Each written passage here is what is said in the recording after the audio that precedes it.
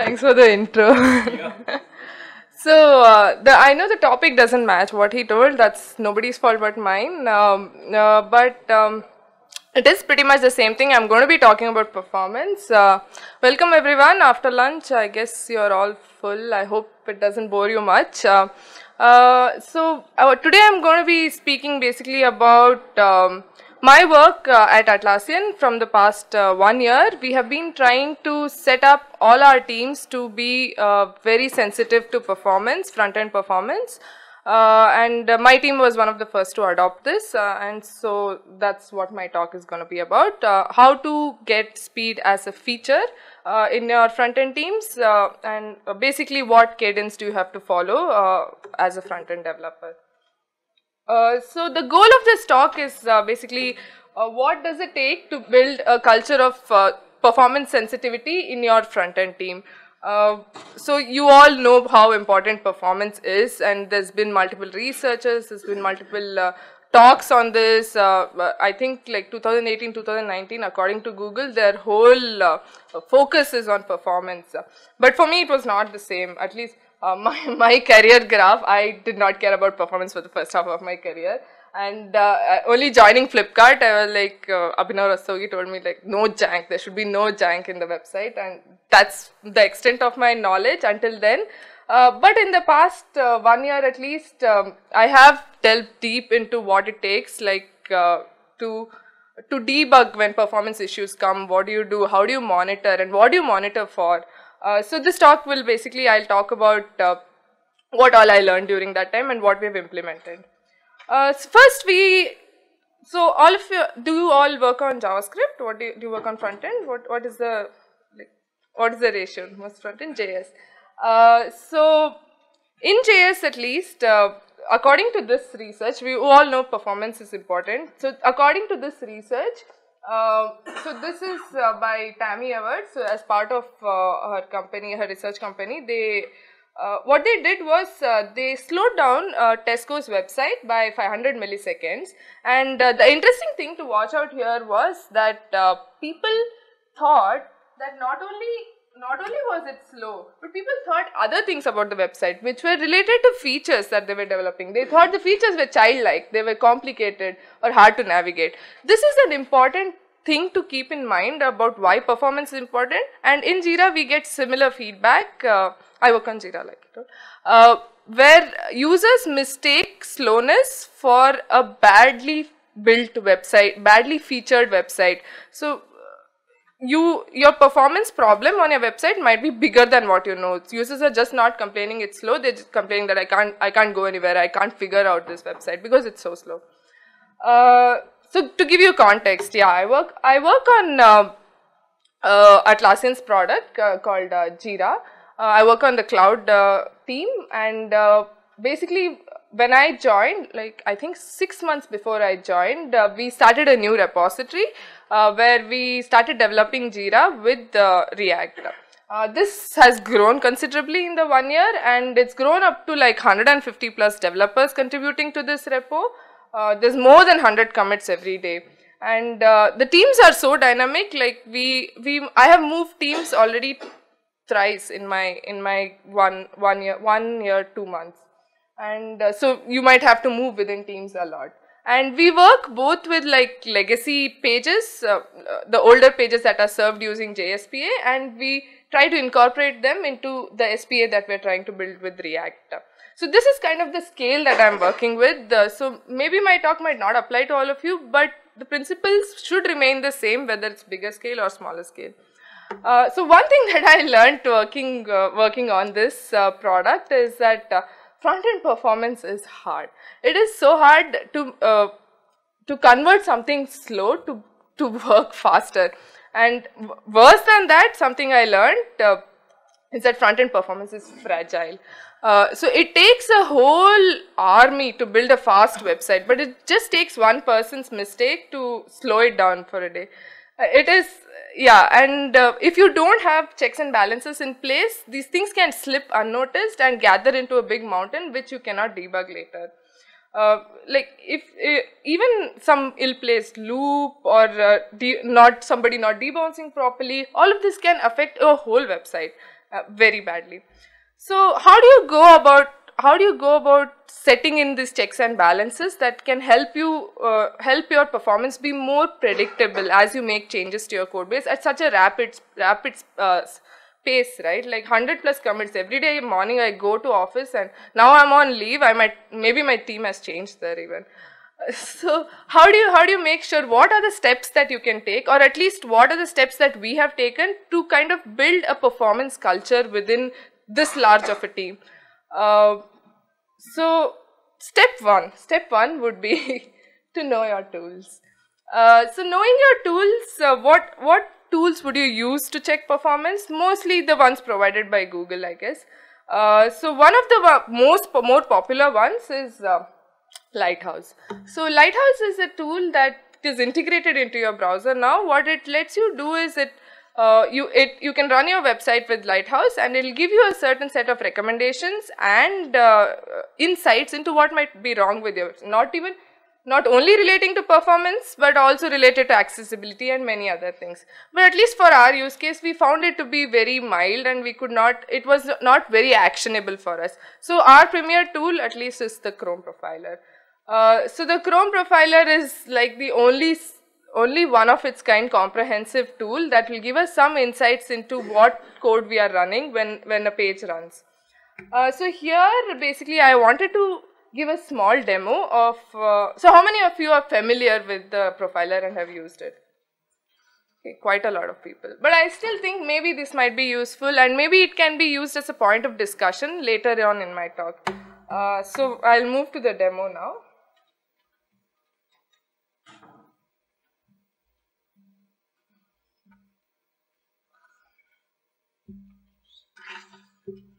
Okay.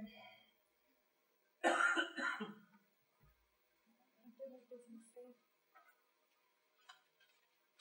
you see my phone here?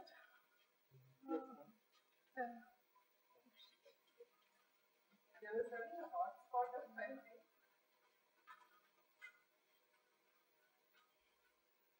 It's running.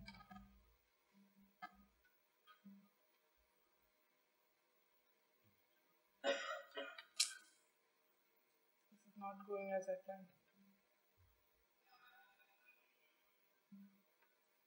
Okay, I guess.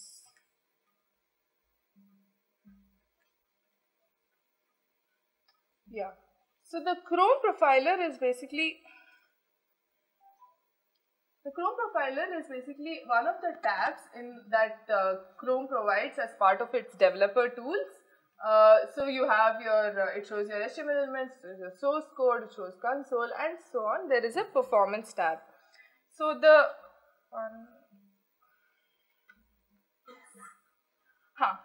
So in this performance tab, what this allows you to do is two kinds of recordings, and I use both of them extensively. So one of them I use when I want to make interactions with my website and see what kind of JS stack, JS flame charts I get within that. Or this one I use to reload the page and see page load performance. So let's reload the, okay, wait. So let me move this outside so that we get.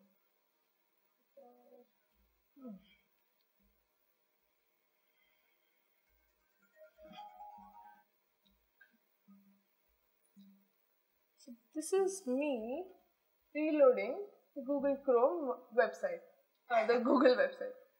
So as you saw, it basically knows when the page load has finished and stops profiling immediately. So if you want to have a look at what this says right now, here at first in this tab, it gives all the JavaScript that it ran. You can basically drag around and select whichever is interesting to you. Like, I suppose this might be the most interesting part for us. But even more helpful, I feel at least, is the screenshots that it provides on every frame here. So you see that there was no activity until here, and then there was a load, and then you get the data. Then it comes back here, right? So this page basically took from here to here to here to load something, and this I feel is very is like the highlight of Chrome Profiler for me. I'm always looking at places where all the stuff that I'm interested in loads, and I select that much part of it. So once you make this selection, all of the part below it kind of molds into that selected part of it, and you get more interesting data. One of I have used basically this network tab, the flame charts, and the call tree here.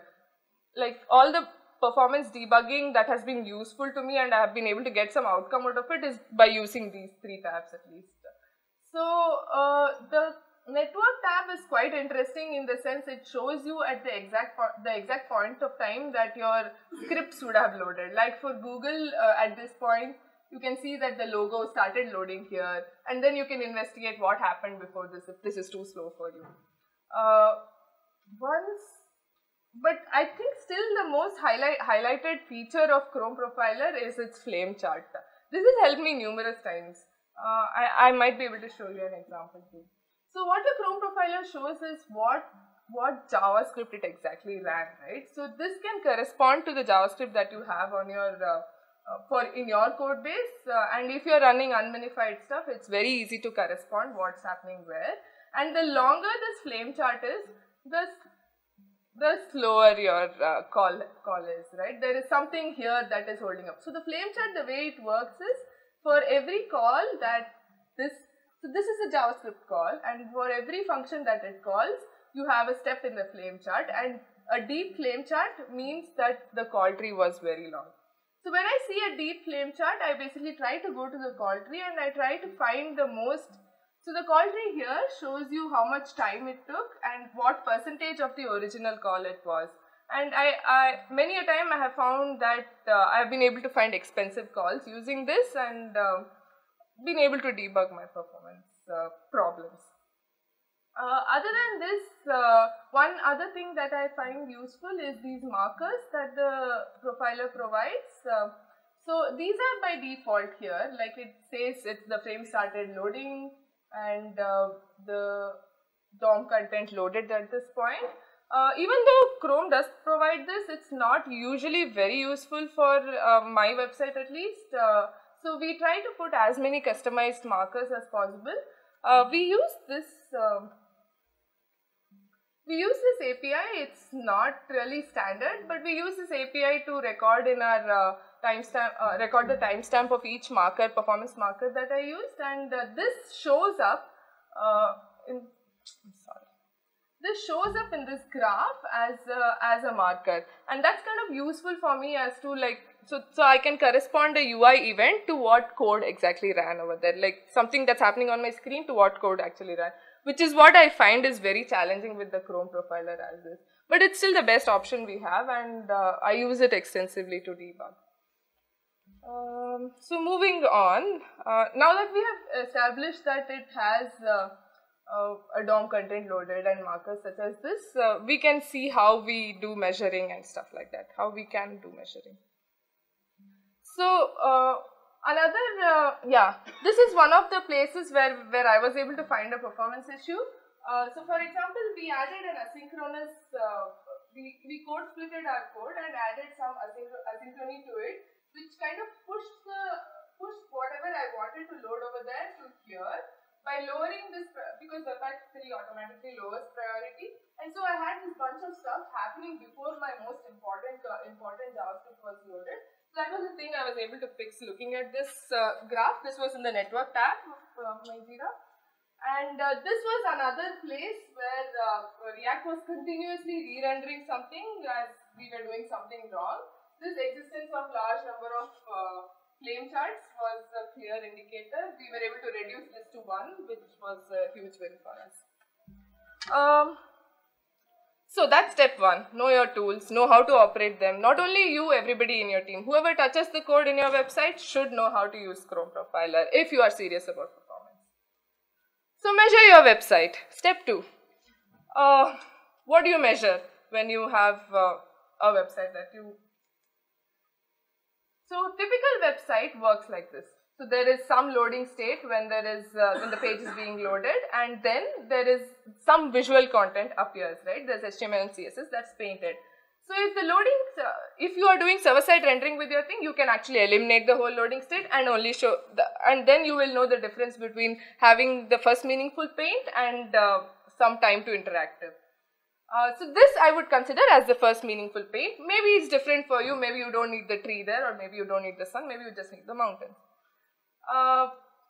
Next step, you will download and parse the JS, and then your site becomes interactive, and that for us is the time to interactive. So these are the two most important metrics that we gather for all of our pages, at least for page load metrics. We also try to find timestamps of how much each interaction took, how much an Ajax call, how much time an Ajax call took, and so on. But this is pretty much standard for us. So other things that we like to measure, we measure bundle size, we measure DOM size, we measure how much time an API takes, we measure SPA transition timings, and so on. You would have to, so I still believe that custom metrics is still the way to go when you want to measure the performance of your website, because you are still the owner of how your website works and how and what metrics are important to you in your page. So we use these API to record performance metrics. Window.performance.now basically gives the timestamp over there of what happened at that point of time, and you can assign a mark to it using the second API. You can collect all the marks that you created, and what we do is basically send this to a backend service and then use that and query that to do our monitoring. So this is all fine. Page by page, you have your time to interactive metrics, you have your meaningful paint metrics, and all of these. But how do you make sense of it at a team or org level? So we calculate something called a speed index for us. We call it by something else, but it's equivalent to a speed index.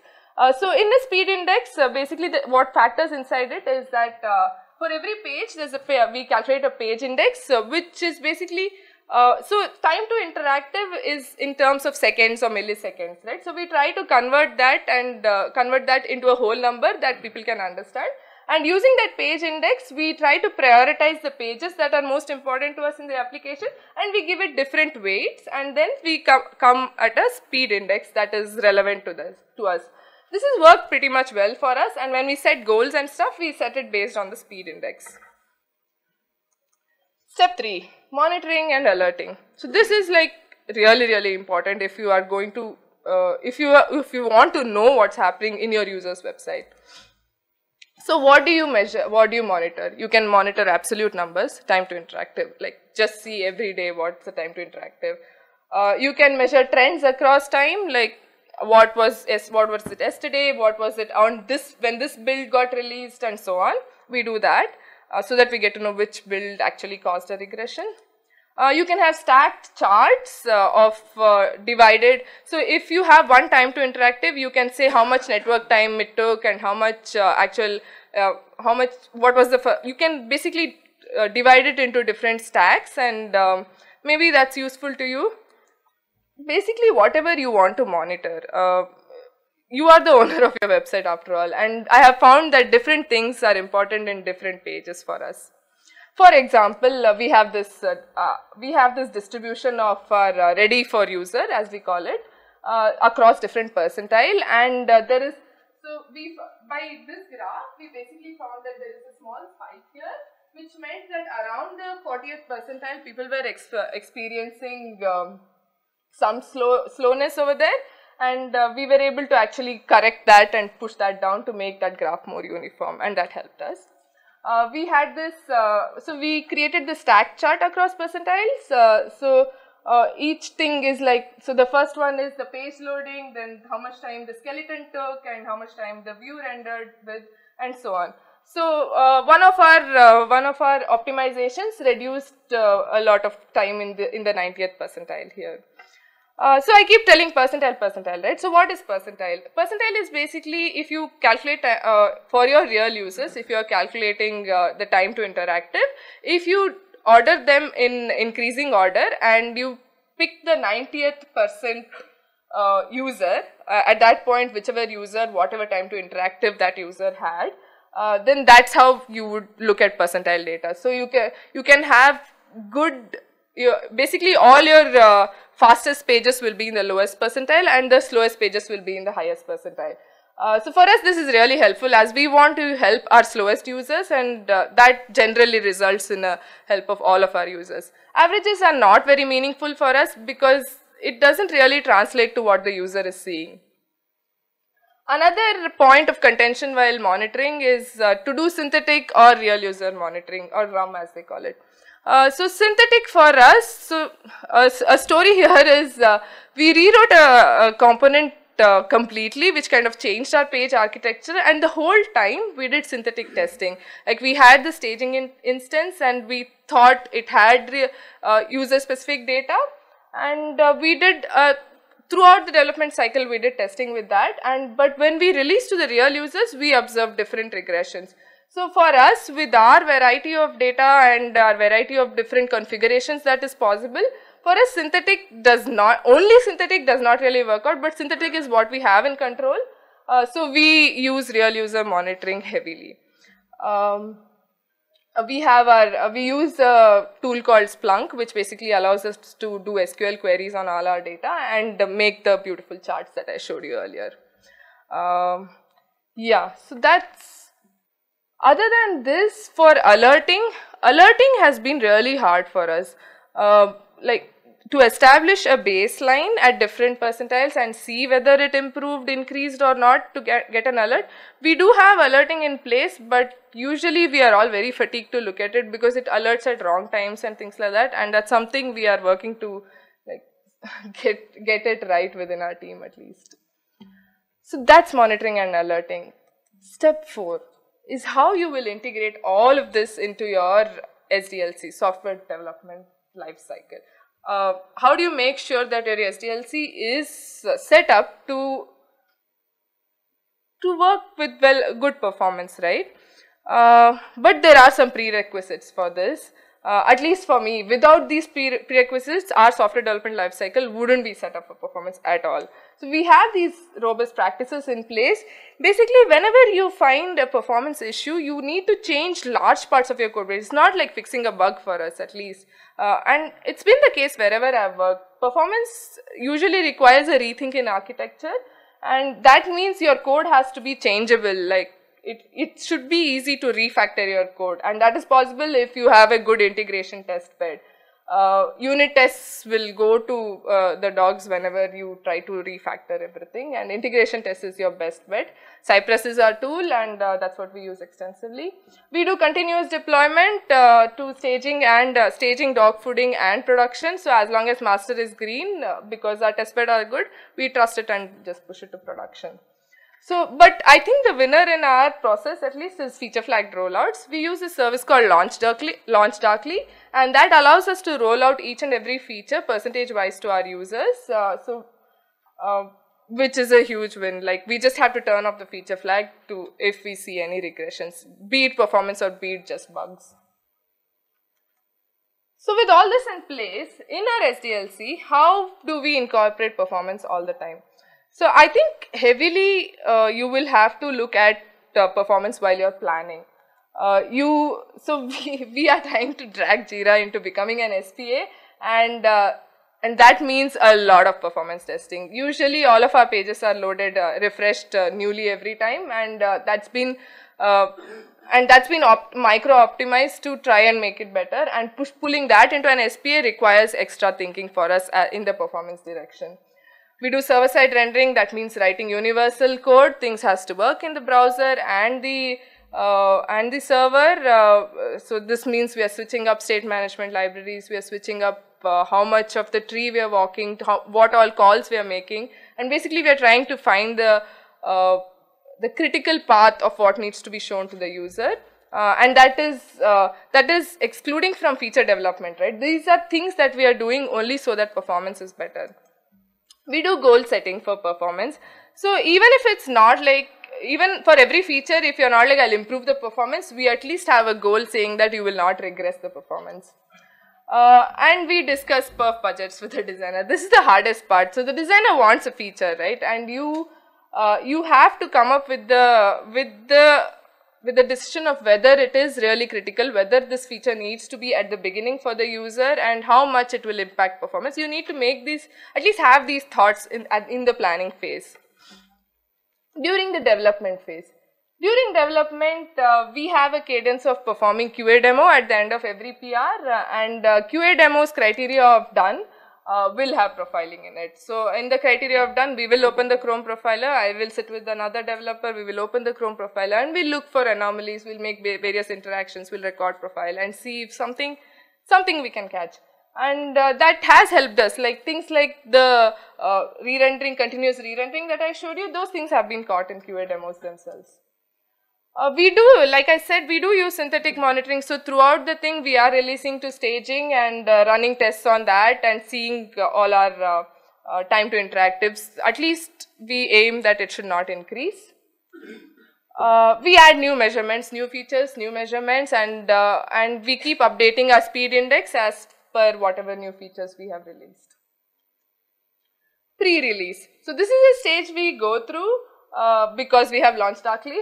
So what we do basically is we release our feature to 1% of our users, and which is quite huge, and we try to do real user monitoring with them, and we try to find any anomalies during that time, and this is basically where we spend a large amount of time. Like we find something here and go back into development, and that's why I say that real user monitoring is the winner here. So once we are sure that we are not having any regressions and things like that, we move to the release stage. And during the release stage, basically there's a company-wide everyday meeting that happens where whatever is being released gets discussed in that meeting, and we have to show more RAM monitoring in that. So we have to show what monitors are in place, what other handlers are in place, and so on before releasing the feature. And we have alerts for all possible edge cases, because even though we did synthetic and real user monitoring, there are still people in the 99th percentile who will be like, I'm on this page for 100 seconds or so on. And most importantly, we gather user feedback. We have found that our speed index, when it fluctuates, our user feedback fluctuates similarly. So that has been the motivator for all our performance work till now, and this is really important. For any new features, we ask the user, and sometimes it's a fatigued response, but still we have gathered a lot of stuff that is useful for us. We read all user feedback. And then we iterate. We, at the end of the thing, we have a retro, we see what went right, what went wrong. If something went wrong, we add new steps to our process, or we even remove steps sometimes. But most importantly, I feel we celebrate all the wins that we make with our performance. We always pop that champagne. There is an update that goes through company-wide, team-wide, org-wide that celebrates all the wins that we make with our performance. I think that's an important step in the cycle, that people feel that, because performance work, when you do performance work, there is a large amount of work for very less return of investment, but that is still the way to go in the end. You cannot have bigger changes without all the toil behind the performance profiling. So to recap, how do you introduce performance culture into your team? You know your tools, you measure everything, but you monitor a few things, you set up monitoring, you have alerts around these things, you have goals that this monitoring reaches, you integrate with your software development lifecycle. Without this, you do not have a performance culture. And generally you celebrate when you are able to improve your page, right? Yep, okay. Oh. Yeah, that's my talk basically. 30 minutes correctly. So that's my talk basically, and I hope it helps you do work on performance and make faster websites.